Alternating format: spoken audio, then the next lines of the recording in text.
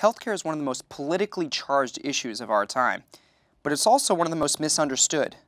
Obama's landmark healthcare legislation is 1,000 pages long, and a third of Americans, it was reported earlier this year, don't know that Obamacare is the same thing as the Affordable Care Act, not to mention the huge number of factors that play into making any personal healthcare decision. It can be confusing. Here to discuss how data can be used to better understand healthcare policy and decision-making is Dr. Laura Hatfield, a biostatistician at Harvard Med School. Laura, thank you so much for joining. Thanks for having me. All right, so what does biostatistics mean? That sounds very fancy. It is very fancy. No, it's not fancy. It's statistics applied to living things, so that's plants, animals, and in the case of my research, humans. So that raises the question, what is statistics? So to me, statistics is the process of gleaning reliable insights from data that help us understand how the world works. And so for you, it's about applying these statistical methods to healthcare policy. You're in the Department of Healthcare Policy. That's right. And so does that mean you help physicians make better decisions, or do you make patients make better decisions? Do you make everybody make better decisions? How can these things be useful? Primarily, my target is patients, clinicians, and policymakers. Then you got to help them figure out what can be most effective. Exactly. Isn't healthcare like an art? Because how do you quantify like the doctor-patient relationship? So I'm not interested in inserting myself between the doctor and the patient. Instead, I'd like to provide them with tools that they can use together to sift through what is an increasingly complex landscape of evidence. So for example, in the case of treatment A versus treatment B, frequently the physician has access to a ton of information on the risks and the benefits of each of those treatments. And it's her job to communicate that complicated landscape of information to her patient, help glean from the patient what the patient's own preferences are, whether they care more about cost or side effects or longevity. And I just think that that's a fairly demanding task of a physician who's busy and has a 15-minute appointment. So if I can put into the physician's hands tools that will make that process of synthesizing complicated evidence for a patient and taking the patient's own preferences as inputs into a decision that is tailored to the best evidence we have available and the patient's own values, then I feel like I've done a service to them rather than imposing my will. How do we know what patients' values are? So like there's risk orientations and all these sorts of things that patients maybe one day desire something or maybe desire something else another day, or there've got to be like a zillion different personality traits you have to be concerned about. How do you measure all those things? Fortunately, psychometricians have been thinking about this for a lot longer than I have. So there are a wide variety of standardized tools that help elicit from patients or other decision makers how bad they think certain outcomes would be for them. Psychometricians are methods people, or people who study stats or... The methods for measuring properties about psychology. Okay. So they invent things like IQ tests, for example, and they also have worked on developing these value elicitation methods to get health utilities out of people. So this is less about actual outcome and more about like figuring out what option is best for the patient. It's not necessarily that you'll live longer if you choose this, or if that's what, unless that's what they want. Unless that's what you care most about, okay. Right? So this comes up in cancer treatment all the time, which is where I began this work. A lot of chemotherapies have a very heavy toxicity burden, so they cause your hair to fall out and you get really terribly nauseous, and they may have longer-term health effects, like radiation, for example, can lead to downstream increased risks of other types of cancer.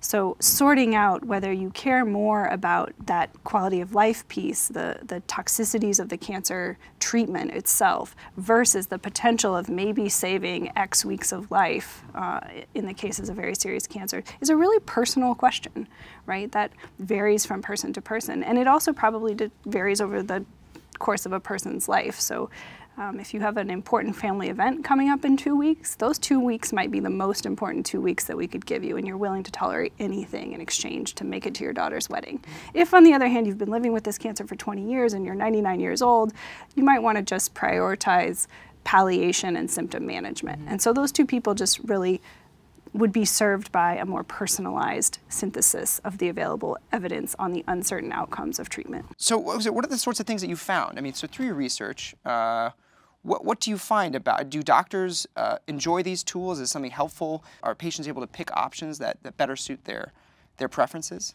There's been a ton of evidence on the effectiveness of risk prediction tools. I think they've made really great strides. The ability of a physician to plug in a bunch of quantities about a patient and get a better prognosis. There has been less evidence on the use of the tools to make treatment choices, and particularly in the case where you're trying to nudge a doctor to do something that the evidence suggests is low value or high value. That has shown very limited results so far. So a lot of the work that I've been involved in has tried to understand how do physicians make decisions and what factors do they incorporate and how can we nudge them in the direction of more evidence-based choices or higher value care. And those have really not paid off. And I think part of that has to do, and there's also evidence on this, with the crowded information space in which modern medicine takes place. So the visits are very short, the physician is interacting with the EHR while simultaneously trying to have a personal connection with the patient, and the EHR, the electronic health record, is pushing a lot of information at them, and there's something called alarm fatigue. If the physician is just overburdened and tired of all these alarms popping up at her, she may just quickly click through that and ignore it. So there are some human-machine interface problems that I think haven't really been solved yet. So even if the machine is producing awesome information, the ability to take that information in and apply it is the missing step here. Have there been any surprising results from your research? Yeah, so we've published a lot of null studies, which is kind of fun because I think it makes us feel good about ourselves that we aren't just hacking our way towards sensational results. Right. But some of the things that have not worked out in the studies that I've been involved with were a little surprising because the ideas seem on their face so intuitive and so appealing. And price transparency is one of those. Price transparency. Right. So a lot of people think that if only I knew what the cost of the care, the medical care that I wanted was going to be in advance of going in, I could shop for healthcare like I shop for books or cars or shoes or anything else. And so many states got on board with this idea and passed these price transparency laws, which said hospitals, you have to be transparent about the prices that you're charging consumers for healthcare so that they can use their healthcare dollars wisely and shop for care. And the payers, the insurance companies, also got on board with this idea by giving consumers a lot more skin in the game in the form of high deductibles so that patients would really be encouraged to go out and use those dollars wisely by shopping for care. And this is such an incredibly appealing idea, and it has really spread kind of like wildfire. And the challenges with sort of making that idea work and reducing spending via the process of shopping based on price are so many-fold and varied that that's been, I think, surprising to people. So why would price transparency matter? The idea that if you have various options for the same operation, or is it more that you just have different costs associated with different operations? There are two margins that you could shop for price on, the intensive and extensive. Do I get the thing or not? Which is like A, B, C treatment options. And then there's, once I've committed to a course of care, from which facility or provider will I get that care? Can you imagine that if you knew which one was the cheapest, you would just follow the cost? Right, so if you're getting something that is essentially a commodity, so like an X-ray or an MRI, these are sort of classic cases of things that ought to be shoppable because an MRI here is an MRI here is an MRI here, right? So if we can encourage patients to shop for the cheapest MRI and go maybe down the street to the local freestanding imaging clinic instead of having it down in the basement of the doctor's office or the hospital where they're being seen, the price difference could be huge. I mean, tens of thousands of dollars of differences depending on which procedures you're talking about. So the idea is as simple as that. Just go down the street to the cheap MRI, get your MRI, they can send the results back to your doc, and you will have just saved several $1,000s, which you want to do because you're paying out of your own pocket because you're still trying to meet your deductible. That's the idea. The promise has not been met for like a huge number of reasons. One, sorry, it doesn't work. It doesn't work. Oh, price transparency doesn't work. It totally doesn't work. What? It doesn't. Nobody cares about it. So there's a bunch of reasons. One is that people just are not used to shopping for healthcare based on price. There's a huge information imbalance. When your doctor says, go get an MRI, you are in this emotional state. Oh my gosh, maybe I have a brain tumor, I need this MRI, I have to figure this out right away. And if the doctor says, you can get it downstairs, where are you gonna go? you're going to go downstairs, right? Yeah. Because it's convenient, because the doctor said so, Yeah. because you don't know that MRIs vary in price by thousands of dollars if you were to, that. right? You wouldn't know. So even if you're not like in the moment, in this heated moment, it really doesn't occur to people that they could look up the prices of things. So when price tools are made available to people, we see use rates in the less than 5% range. So fewer than 5% of people ever even bother to log on to a free tool that's made available to them by, say, their employer or their insurance company. But that's something that just might change over time. Like as people, you're not saying forever people won't care about price, but maybe just right now, maybe the process isn't quite right for them. Right. Is that right? So currently, the tools that are available, people just don't use them. The other is that people are very sticky and loyal to their providers. So that implies that a small fraction of overall healthcare spending is shoppable.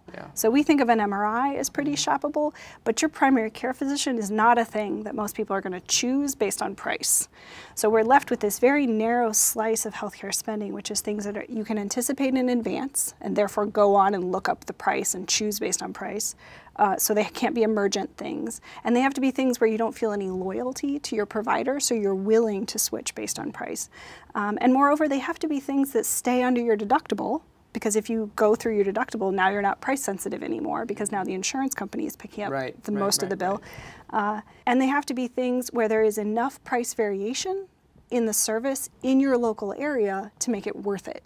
Right? If I save $1 by getting my MRI down the street, clearly that's not going to work. And I'm probably not going to be willing to travel 50 miles to get a cheaper MRI. So all those things need to be in place in order for this price transparency movement combined with high deductibles to produce any cost savings. And so far, we see essentially no action on the price transparency front. And as you say, it's early, so things could change. The culture of how we consume healthcare could evolve over time.